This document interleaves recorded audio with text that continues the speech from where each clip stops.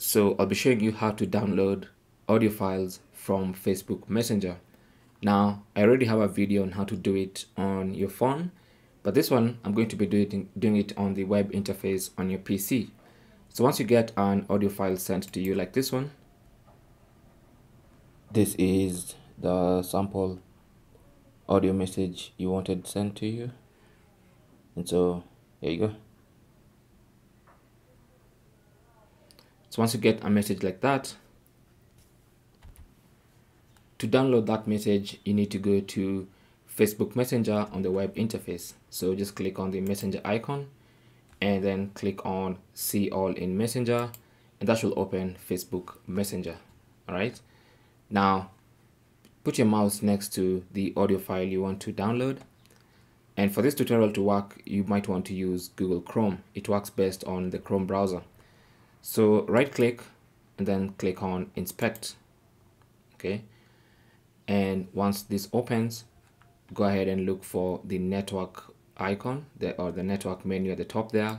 Click on network and then go ahead and play your audio file. This is the sample audio message you wanted sent to you. And so here you go. And once you start playing, you should see it appear here. Okay, so you can actually see it's called audio clip. So what you want to do now is double click on that audio clip, and it's going to open a download dialog box. Save as. So select where you want to save your downloaded file.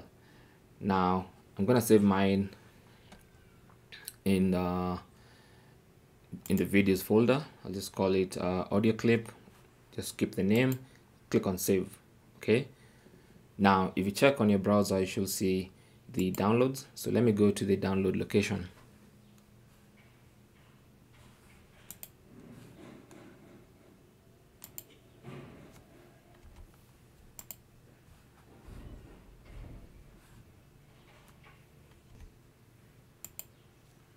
So click on that and then click on show in folder, and here's our file. So if I could play this using my audio player, this is the sample audio message you wanted sent to you, and there's my audio file. And it's as simple as that. That's basically how to download audio files or voice notes from your Samsung from Facebook Messenger. Thanks for watching.